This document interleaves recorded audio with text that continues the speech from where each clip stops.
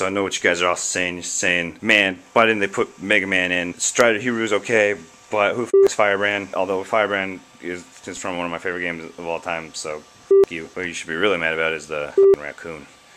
But anyways, I digress. I'm here to tell you why Mega Man can't be in Marvel vs. Capcom 3, the Ultimate Marvel vs. Capcom 3.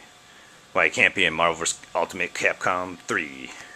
I'm a Mega Man fan, just like all you dudes who were watching this. First game was Mega Man 2, and it had the dorky like dude with the bicycle helmet shooting like a gun at like some guy with a boomerang on his head, and like some guy with drills for hands protecting a scientist. It was terrible. But unfortunately, Mega Man would not fit into Ultimate Marvel vs. Capcom 3, and this is why. Everyone in Marvel vs. Capcom 3 is super flashy and has like a crap ton of moves and style, and Mega Man has jump and shoot. Sure, he has like run and shoot, and then jump, and then jump and shoot. But really, he has jump and shoot. Yeah, I know that in Mega Man 3 he got like the slide, and in Mega Man 4 he got the Mega Buster. Really, it's still kind of just like moving around and jumping and shooting. And then he got animals, like he's got like a bird and beat, and then he's got rush, which you can like jump off of and then wear his skin to do things. But really, when it really comes down to you playing Mega Man jumps and he shoots.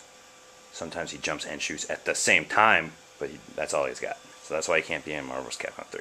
The only reason why I would allow him to be in Ultimate Marvel vs. Capcom 3 is if he got the Metal Man weapon, because the Metal Man weapon, as all true Mega Man fans know, is the most godly Mega Man weapon ever made. Questionably the most godlike move ever, except for maybe Super Metroid at the end of the game when she gets the ultimate laser. But really, it can cut down anything, and it never runs out of energy, and you can shoot it in any direction. So he would be able to beat. It beats Dark Phoenix, X-Factor, Sentinel, everyone. So you see, they can't put in any character that doesn't really have enough moves to be able to do awesome stuff, and unfortunately Mega Man just has like 2 things. So they couldn't put him in because he didn't have enough moves. Oh yeah, and Phoenix Wright's in the game.